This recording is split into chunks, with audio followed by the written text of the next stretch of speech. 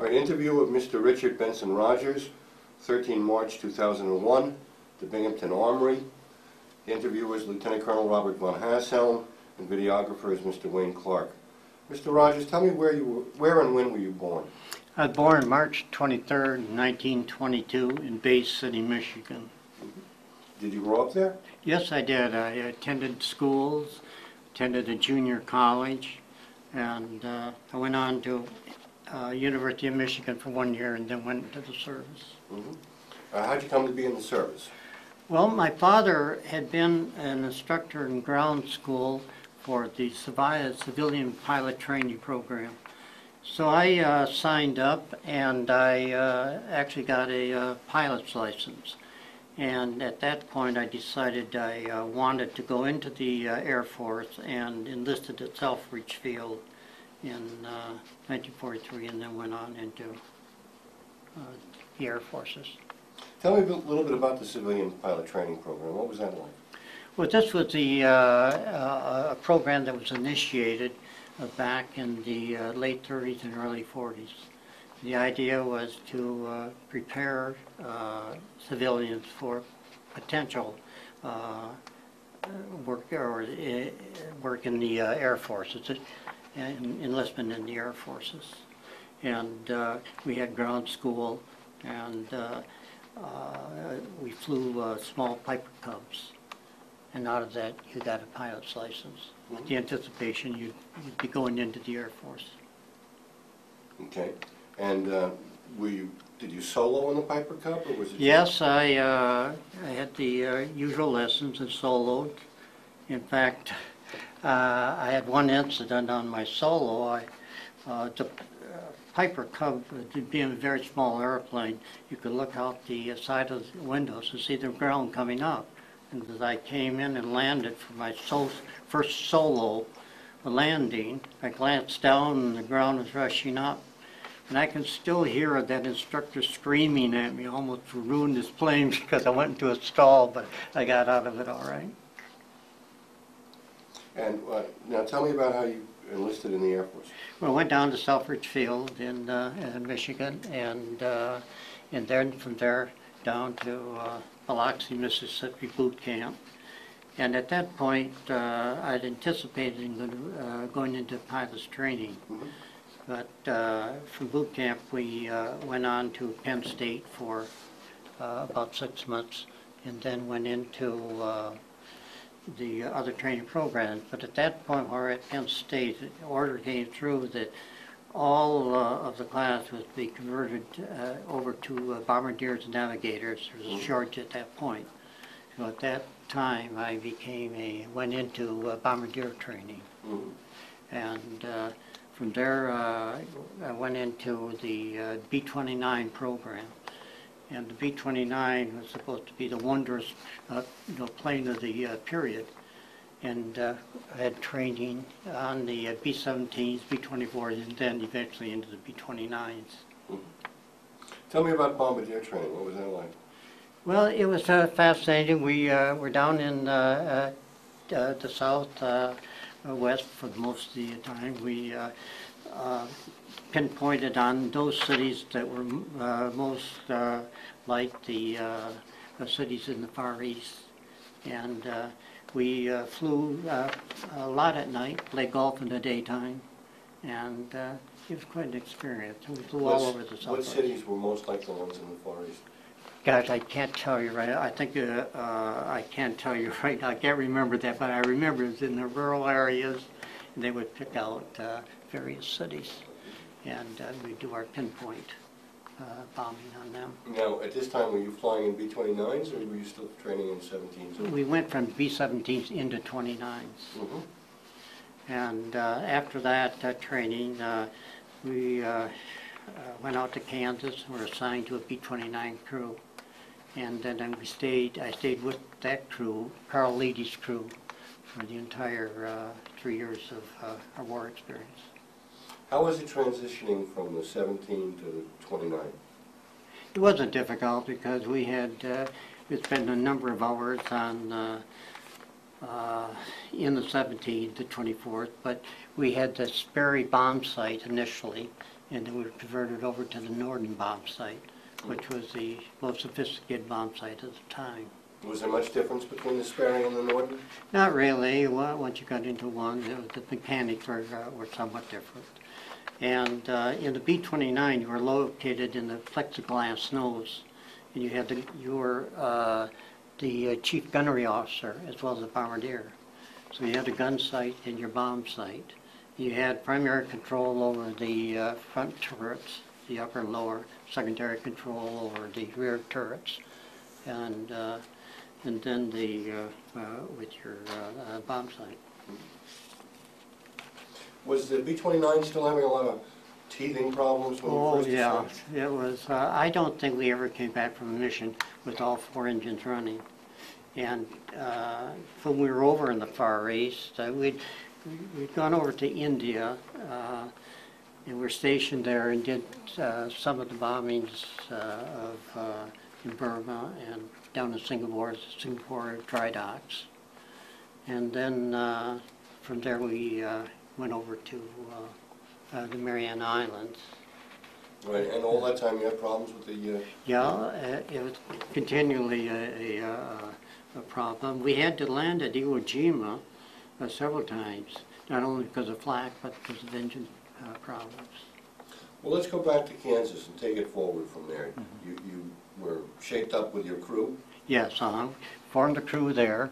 Carl Leedy was the captain, and we trained out of there for several months.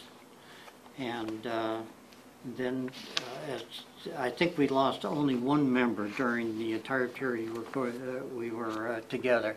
It was a gunner that had become ill and had to be replaced after about the first couple of weeks. But from that point on, we remained as a unit. Okay, and how long were you training together before you went overseas? Well, it was about 6 months. And we had, see here. In August 1944, the crew was formed, and on August the 18th, 44, we had our first flight as a crew, and then we left in November for Kearney, Nebraska, and we did some practice flying out of there, and in the middle of November, we left Kearney for the Far East. We landed Puerto Rico, British Guiana, Brazil, Crawl, and then finally to our base in Karachi, India. And we landed there in the middle of December 1944. So what was it like being in India in those days?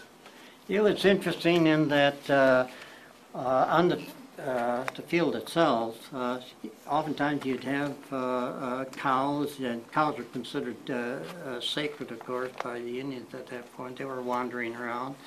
You had natives working in the barracks, and the barracks were all thatched roof. In fact, I remember entering one, I heard some gunshots, and one of the gunners was lying on bed shooting at rats running across the top of the ceiling.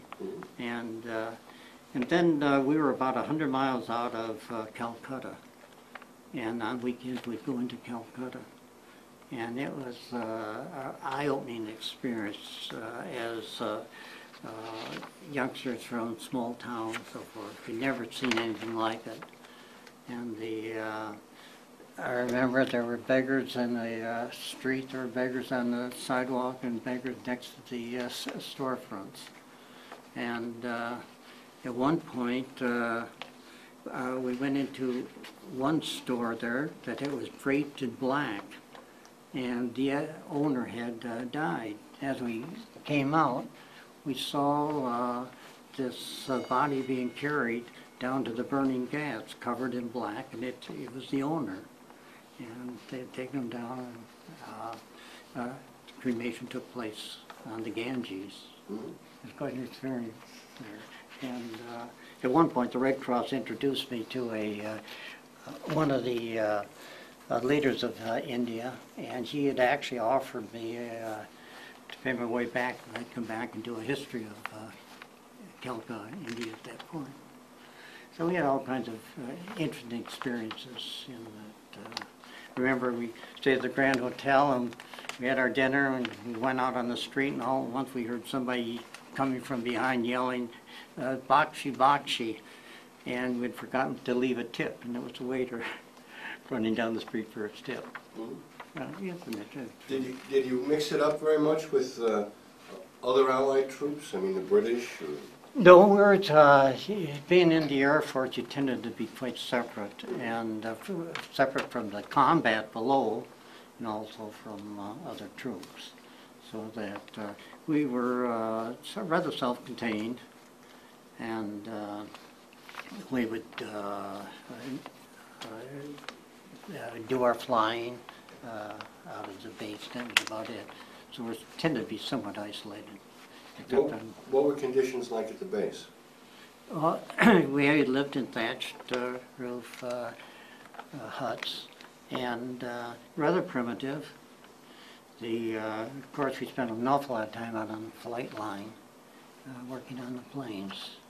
So it was a rather quiet life, and at that point the monsoons hadn't hit, so it was rather warm hot when we were there. Were you there when the monsoons came? No, by that time we had departed for the Mariana Islands. The 20th Air Force at the end of 1944 had moved to the Mariana Islands out of the CBI.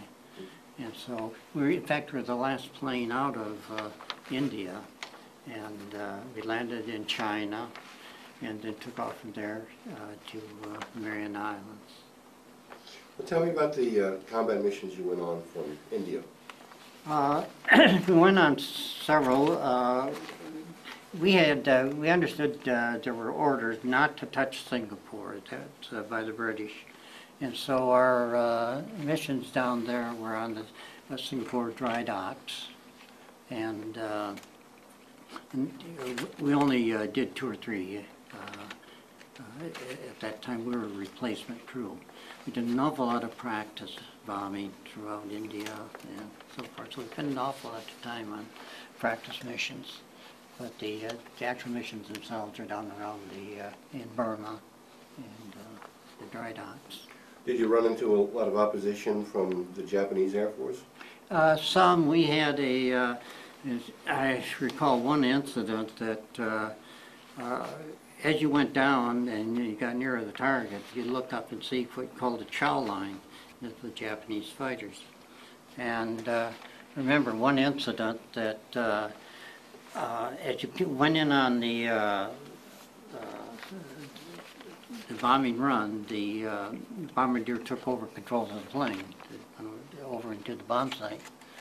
And we dropped our bombs, and they yelled bombs away, and as I got out of my seat to get rid of my flak suit, out of the clouds came a Japanese fighter. And he had guns blazing. I can still see those guns blazing, so I shot him down. I often wondered who he was. You know, he was doing his duty as I was doing mine. And we had several such incidents as that, a lot of flak. And then in one mission, we actually had to land in Burma on the way back with the flak. Where in Burma? Pardon? You remember where in Burma? No, I don't. I really don't remember this. Now, your first experience in combat, that must have been quite a nerve-wracking experience. Well, it's interesting that you tended to be somewhat isolated from the impact of what you were doing. And it really hit you, I guess, when you saw those fighters coming on you, and and the flak that you experienced. I remember one time we got back to the base, and I got out and I yelled at Harry, the radio operator, "Hey Harry, come on over here!" And there was a big hole in the side of the plane, that's been at least a foot in diameter, and he had just missed Harry. He was between the bulkhead was between himself and the hole, He almost fainted. But I think Carl Leedy still has that piece of flak. So he had those experiences. Yeah. What was it like when you landed in the Marianas? We were a replacement crew, as I indicated, and all the 29s were being moved over. So it's a huge number of planes, and when you land, you just became a part of hundreds of planes. And you followed a routine. We weren't in the South Pacific, so the climate was very nice and a very comfortable climate. Must have been very different from Karachi. A lot more planes. A lot more planes, yeah, and it wasn't as primitive as over in Karachi. You know, the Karachi, you had the Indian influence, primitive conditions surrounding the base. In Mariana Island, the Seabees had come in and cleaned out space for airfields and so forth. And it was a huge operation. You got a feeling. Were you on Saipan or Tinian? Tinian. And that was practically, the entire island was like one giant airfield. Yes, right. And in fact, there are two fellows who have produced a tape of the history of Tinian from the time it was a civilization, first was known there to through the war and so forth. And it's a complete history of American and Japanese occupation and so forth. When you weren't flying, what did you do on Tinian? You mean our missions? Yeah, when you weren't flying. Oh, when we weren't flying. How did you spend your time on Tinian? It was rather boring. We had we made our own golf courses. We played bridge, and you get into some very serious games. I remember one time I made some mistakes, and I thought my bridge partner was going to pull his gun out and shoot me. The bridge was taken very seriously by some of them, so you tried to avoid those kinds of games. Did you ever get a chance to get out and meet any of the natives, the Chamorros? No, not really. On Iwo Jima, our co-pilot and navigator had wandered away from the base, went to a cave, and they sought the end of the cave some clothes, and they pulled the clothes back, and there was a skeleton. And so we had some of those experiences. Rather. Now, tell me about a typical combat mission. How would your day start? How would the mission proceed? Well, there was an awful lot of preparation, of course, that went into it, and briefings. And, as you say, if it's a night mission, you would have your dinner and then your various kinds of briefings. And then when you got to the plane, the captain checked everyone out, and you had to check everything you were responsible for. And it was a fairly intensive routine of checking on see that the bombs were in place, no mistakes had been made, and checking all the controls. And went through that whole flight procedure. And then once the takeoff, people had assigned duties during the course of the flight. And as gunnery officer, I had the responsibility not only for the operation of the bomb site, but also the guns. They were remotely controlled? All remote controlled, yeah. All from your station? Well, we had 4 gunners. I was up in front, and with a remote control unit. And I had primary control of the guns up in front, the upper and lower, and the secondary control of the guns in back. And then each gunner had a control in the back of his respective turret. And so a lot of coordination had to take place between myself and the gunners. How did you do that? Well, we had areas of responsibility, and also that as you were flying to your target, you had I had to check out a variety along checklist that we had to follow, and the gunners had to do the same thing. And so by following the routine and keeping close to the checklist and so forth, that when we arrived on a target, we were set to drop the bombs and leave. And then what would happen when you get back to the base? Well, we were pretty well drained out by that time, and it was a 3,000 mile. And several times, as I indicated, that we had to stop over at Iwo Jima until we got back. And then you fell into the usual routine because you had to go back and again work on the flight line and checking out the equipment, sure it's operating, and so forth. Why'd you have to land at Iwo Jima? Pardon?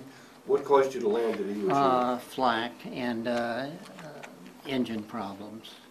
Remember, we went into Iwo Jima in one instance, and we had one engine out. We had to actually circle there, so many planes trying to land at that time. And what would you have done if you hadn't been able to land at Iwo Jima?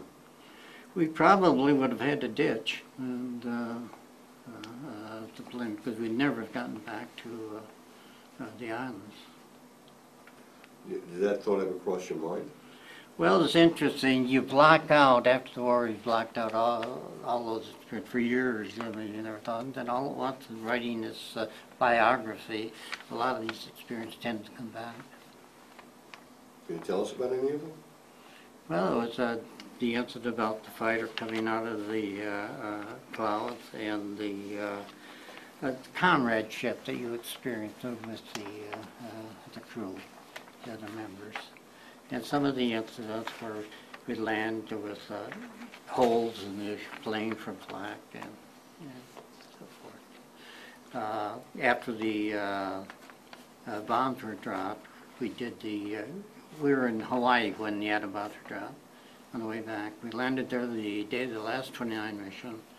We didn't take off on that, but we did do the flyover of Missouri, and we were one of the lead planes on that. And then after that, I was assigned to various missions, dropping the supplies to prisoner of war camps. And that was one of the most exhilarating experiences. You'd see these fellows waving their hands below as you drop supplies to them.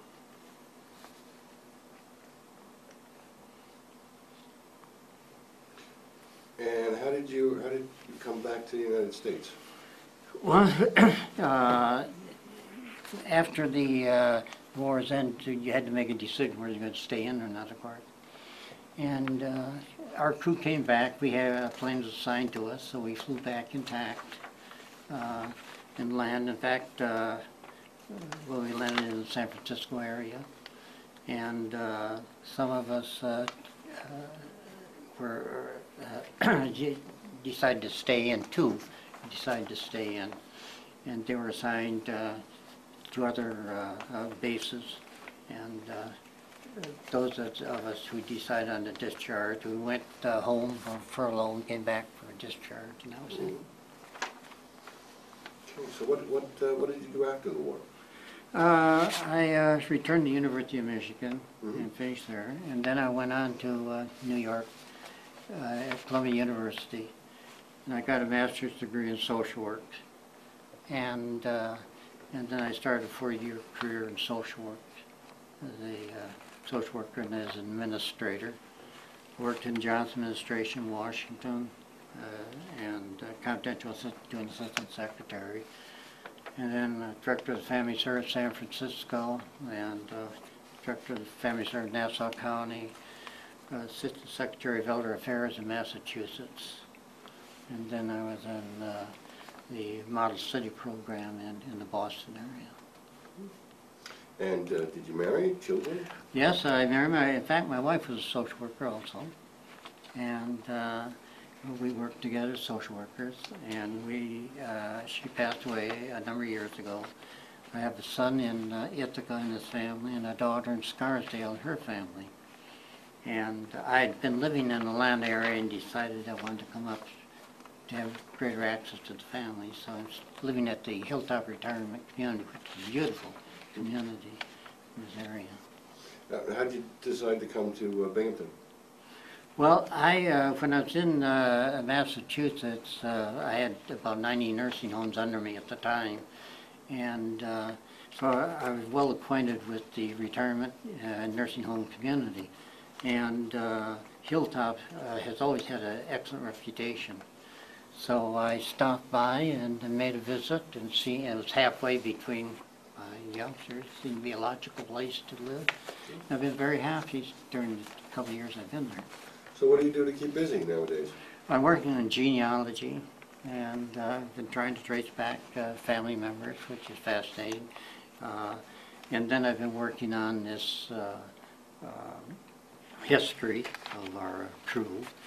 We have one that's, I finished part one, which is about 150 pages. I'm starting on the second, which is, would be much more a look at the V-29, the components, and so forth. Oh, let me ask you some questions.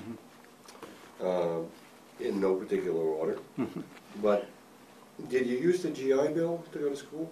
Yes, I was very fortunate.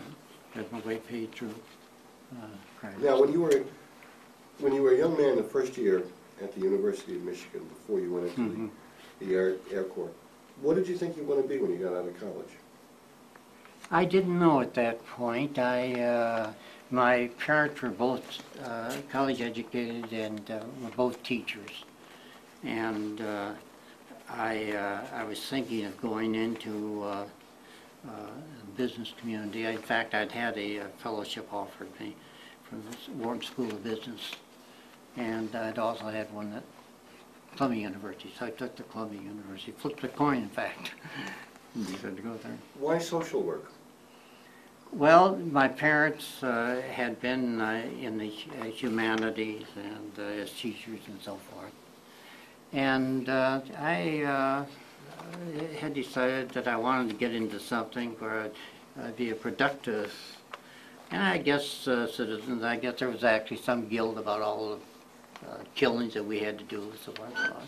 So we decided maybe this is the time to make a contribution to humanity. So what you did in the war actually influenced? I think so, yeah. So. Did any of the experience that you had in the war contribute to your ability to deal with people? Oh, yes. I think the being in the military gave you a sense of organization, how to organize, the importance of organization, and the working with different kinds of relationships, and defining your role, your responsibilities, and keeping to it. So I think that was extremely helpful as I moved into the administration and social work, running social agencies. What about any of the interpersonal relations? Did anything from your wartime experience contribute to your ability to relate to people as individuals later on? Well, I suspect it did. I had maintained contact, as I indicated, with the rest of the crew. But you had that very closeness, comradeship, and all the values that come out of that, maintaining that kind of relationship over the years, and the importance of a relationship. Let's talk about that for a minute. Why was this comradeship different than, or how was this comradeship different than the comradeship you might experience from other, fellow employees? Well, there were a number of things, I suppose. One was the hierarchies that had to be observed and respected and understood, and to see that as a positive, not a negative. And then, secondly, the interdependence that you had on each other, which was very important. And you got to be a part of people's families too. And as people left the service married and so forth, the relationship to their children and your children was important. So you thought that this comradeship was different from other kinds of comradeship? Well, it's probably much more explicit, much more definitive. That you had to work together, and there had to be a way of doing it. In the services, of course, you were under kinds of regulations and so forth that you had to respect each other and what each could contribute, regardless of rank and so forth. It's very interesting. Once you got on that plane, rank disappeared. How did you feel about the guys on your crew? They're like brothers. It was very interesting that once you got off the plane, you had that segregation going on, you know, officers and enlisted men. But once you got onto the plane, that tended to disappear. And you mentioned something about values. Were there any particular values that stuck out in your mind? Yeah, and what was important to you at the time in service, respect for others, discipline, and timing, being on time. I mean, just the very basic rudiments of working together were really enforced. And that carried over into my civilian life. Now, were they enforced by the organization, or were they enforced informally among your fellows? Well, it was enforced in the sense that of their importance, and that whether you were operating within the strictures of an office or a responsibility, or just at leisure, that you became accustomed to this kind of way of doing things and living and respecting people about you. But did you become accustomed to it because somebody taught you that, or it was written as a rule? Or did you become accustomed to it because that's what your colleagues expected of you? Probably all three. And when you did that, you got a response, and there was always a mutual support flowing through the crew. And the gunner was often the unsung hero in the plane. I mean, their role was as important as anyone else. Were you concerned at all about how you stood in the eyes of your fellow crewmen, or felt responsible for not letting them down? Well, I suppose there was that, but it was more of there was a routine to be followed, and and it had to be harmonious. If it wasn't harmonious, you had a problem. And so as you stayed together, worked together, the edges tended to be smoothed out, and people's roles were defined and accepted. You didn't have any crewmen that you had a problem with that you couldn't resolve? No, I had one incident was a crew member, one of the gunners, had snapped at me or something of that sort, and the captain said, "Rogers, get on that." And so I had to reprimand him. And it always stuck with me that I had to do that, but it was necessary. So it's just one of those experiences you had. Why did it stick with you? Well, I didn't want to do it, I guess, in one instance. And secondly, it was the use of authority, which was out of the ordinary. And it wasn't that important to me at the time, but it was very important to the captain of the crew. Well, that's an interesting point. Now, you're a young man. These enlisted crew members are young men. They're not much younger than you are. Right. Maybe even some of them were older. They were, yeah. But you're suddenly the officer and you're the authority. Yeah. How did they accept that? Why did they accept that? Well, they accepted it as part of being in the service. Secondly, they accepted it as a responsibility. They had a responsibility to recognize authority, the various lines of authority. And third, that as these pieces fitted together, you became a smooth operation, a comfortable operation. the more that you respected and understood what your responsibilities were, the easier life was for everyone.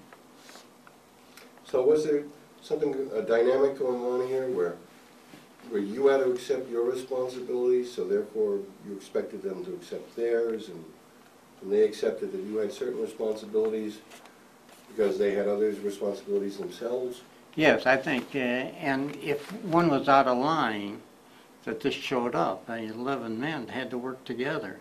They had various kinds of responsibilities and depth of responsibilities, so that it would just take one individual who might be out of sorts, to send a wave through the group, which could not be. What was the potential cost of 1 out of 11 being out of line? What could go wrong? Pardon? What could go wrong if 1 out of 11? I mean, 10 guys were doing right, 1 guy's doing wrong. Well, it tended to disrupt the whole harmony of the mission. If you're on the mission, it's very, very important. Was that just an inconvenience, or was that more than... No, it's very serious. You might have a gunner that was distracted on something else. That could be a life issue. And so you had to understand what your responsibilities and limits of them, and where somebody else came into your life. Well, let's go back to your missions. Unlike Europe, where they would start their day with a breakfast, you would start your day with a dinner, because you were on night missions, right? Right, yeah. Any special foods you ate or avoided eating? No, as I recall, you just followed the normal course. Whatever the menu was, you had it, and then you had your various kinds of briefings, and then you had to do the checkouts on the line, a rather intensive checkout, and once that was done, getting ready to board the plane. And once you're on the plane. Now, you had flown 3 missions in the China-Burma-India theater? Yes, And then you flew 10 combat missions from the Marianas? Right, yeah. Do you remember where those missions were? Yeah, in the India, down around the Singapore-Burma area. Mm-hmm. When we got to Mariana Islands, it was on the mainland of Japan. We were on 2 Tokyo missions, Nagoya, and Kobe and Osaka missions. And then we were fortunate in coming back to the States for that month training. Well, let's break here because we're running along.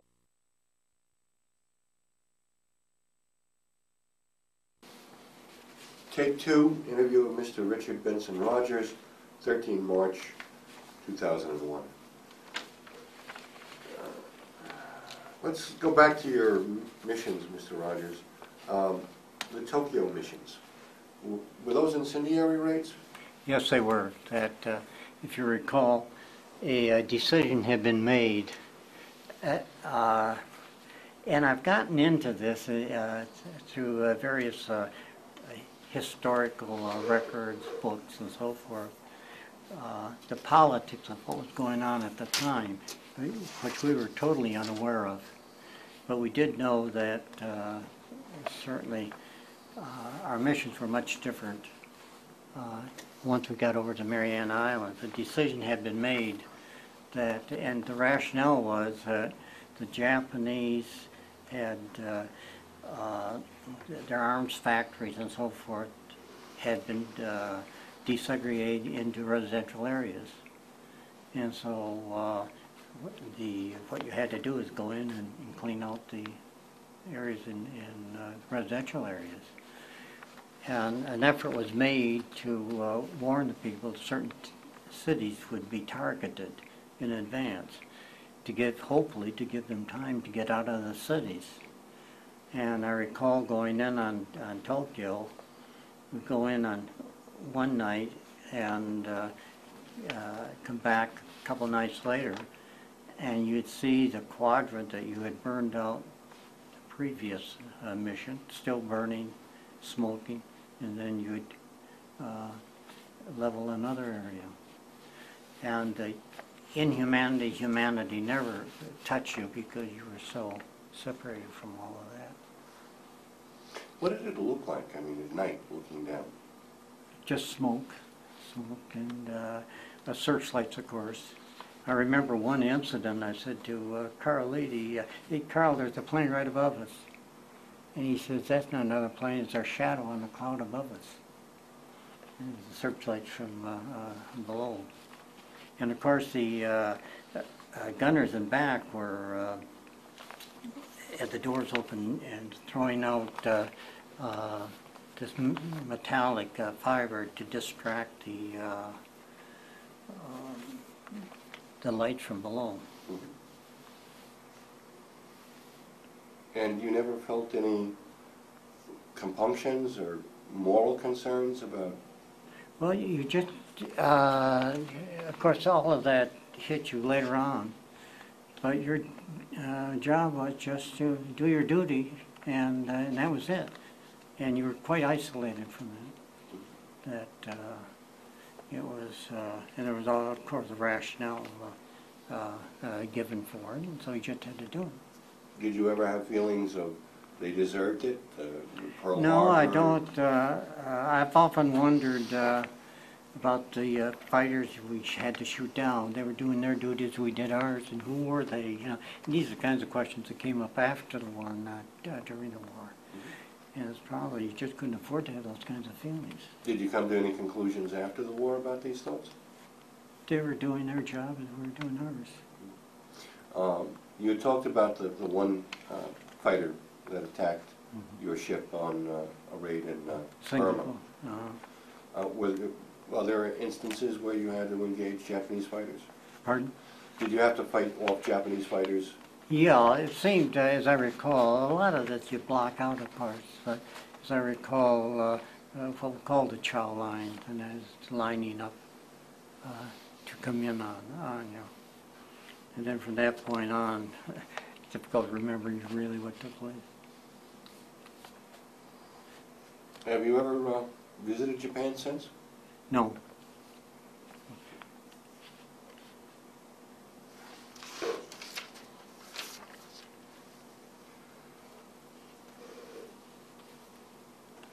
Now, how did you feel about flying? I mean, you've gone through the civilian pilot program, and I mean, was there a certain exhilaration to just being airborne? Oh yeah, I loved flying from the start, and it's those days, of course, you didn't have the jet planes and the very sophisticated planes you have flying around us these days. And this was a small town in Michigan, and we had a small airport, so that flying was much more simplified, and as you fly around the state. And of course, a lot of it was visual. In fact, I don't think we didn't have radar on the small planes at that point. Mm. It was all visual activity. Now, your position on the B-29 was up forward in the plexiglass nose. Yeah, that was interesting. What you can become accustomed to. The radio operator was 3 or 4 feet behind me. You had the pilots. On the right was your co-pilot. On the left over, your left over was the pilot. And behind him was the navigator, and then behind the big turret was the radio operator. And I remember going back, wandering back there, and I'd get claustrophobic. But if the radio operator came up where I was, you'd almost faint because it was just like the open space. But it's whatever you get accustomed to. And I've gone into up into a B-29 recently, and I'm amazed at how little space is up front. 2 pilots, Bombardier with his gun sight and bomb sight, and a spaceman navigator in this table, and the big turret and the radio operator. Well, what was it like, I mean, taking off and landing, viewing that from the... Well, you became so accustomed to what your responsibilities were.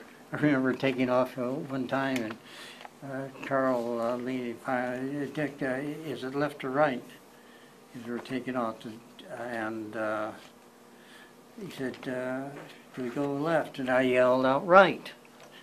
And there was total confusion at that point. Did I mean to go right, or he was right? We got it straightened out.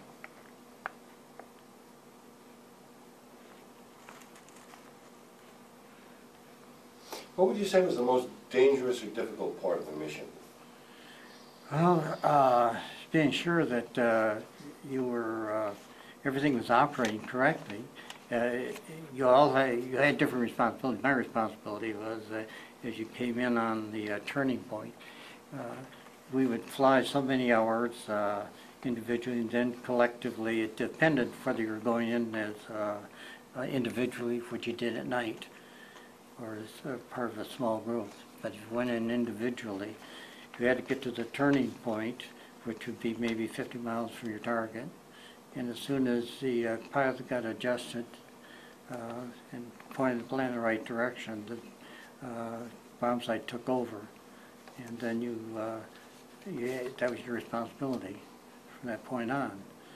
And you had to be not distracted by any fighters coming in or any flak, that sort of activity.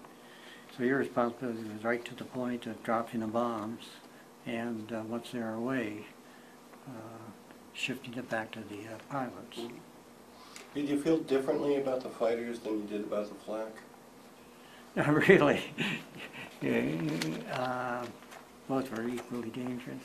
It was, of course, the flak was, you didn't tend to humanize that, and as you with the fighters up there. But and of course the flak followed the searchlights down below, and so we tried to get out of the searchlights. And if once you get in a blast of searchlights, you were, in danger. Was it very accurate or inaccurate? Difficult to tell. We'd come back with holes in the planes and so forth, and it's very difficult to tell what the accuracy of the amount going on.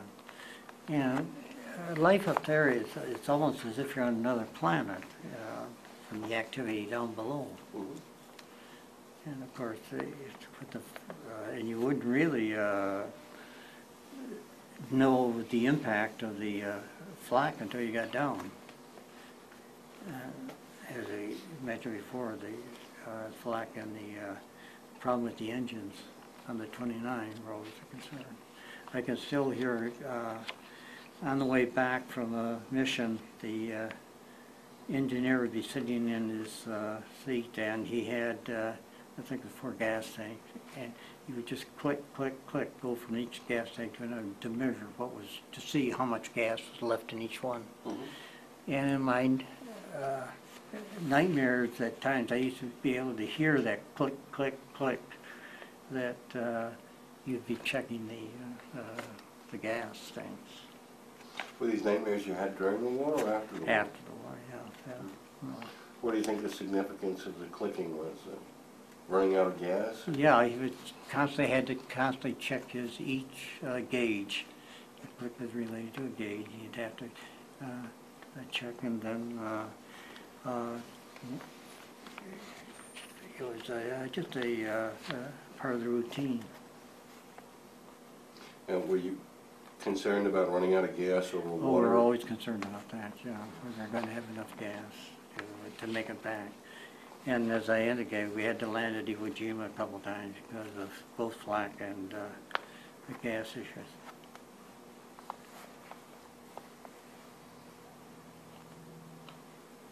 Were you concerned about what would happen if you had to ditch? Is that something that Well, was there was always a routine. You were, what you would do and your responsibility in case of ditching. Mhm. So it's all part of the training program. Were you ever concerned about what would happen if you had to bail out over Japan? Well, not at that point, but there was one incident, and Carl recalled it in our memoirs that a bomb got stuck in the Bombay, and I had to go back, tie myself in with a rope, lower myself down, and get rid of the bomb. And it was on the way back, or on the way to a mission. And we're 9,000 feet above the water at that point. And I remember debating as to whether I'd have to, well, I had to leave my parachute. I had to take my parachute off. That was one of the, I had to make a decision about that. I took the parachute off and just lowered myself down by rope. How did you get the bomb out? Well, it was, I don't recall the details of it, but it was just hooked up and it was just mechanical. Sort of thing. You had to release a couple of pins. And That must have been quite a sensation. The Bombay doors were open. You're tied to a rope 9,000 feet over. yes, it was. Yeah. But you tend to do, tie that in with all the other experiences. Only after did you realize what was taking place. You had to go through. What could have happened if you just left the bomb there? Couldn't land it. Couldn't land. So you had to take this risk Oh yeah. because otherwise 10 other guys might be in danger. That's right. Yeah. So it was your duty. It was your responsibility. That was it. Are you thinking about that when you're hanging by a rope trying to kick a bomb out? Or No. what are you thinking about? You just wanted to get it out. Period. So and I guess that's what the military does, in the sense that you have a responsibility, and that's it. I mean, you don't think about it until you get down on the ground. That's right. Yeah. You mentioned earlier that you'd like to get a copy of this tape for your grandson. Mm-hmm. Is there anything you'd like him to know about that we haven't talked about? No, I think you've covered it very well. That it's. I became a pacifist after the war. The Vietnam War, the Korean War, and so forth. And I guess one reason I went into social work. So I was called back for the Korean War, but I remember the board, military board at Selfridge Field, and I indicated what I wanted to do, and so they released me. Did you see a distinction between World War II and Korean Vietnam? Were they different wars, or were they just more wars? Or? Well, you really didn't make that kind of distinction. It was, again, you were being called on, and enough is enough in the sense, that but some of the fellows stayed in and went on. And I didn't criticize them for that at all. It was just. Was World War II different in your mind than Korea or Vietnam? I suspect it was, because at that point there were 16 million people drawn into the armed services, and during World War II. If you were young again, and the world was faced with the same situations that it was faced in 1939, 1941, would you fight now, or would you be a pacifist, knowing what you know now? I really can't answer that question. I really can't. I think I'm against killing of any form right now. So Let's go back to the things that you'd like your grandson to know about.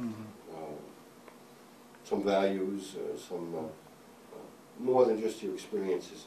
If you could boil it down into one kind of essence, this is what I learned, and I hand on to you, what would it be? Well, you have a responsibility to other people, and that's probably the most important thing in life. That, and if you expect people to understand you, you have to devote the same kind of energy to understanding them. I think understanding and acceptance. And you can grow out of that. That's the responsibility as a person. Anything you'd like to add? No, I think there's, He'd like to read that paper. Would you like to read that while we're on tape? all right, would you have enough? It's 4 minutes. Sure, absolutely.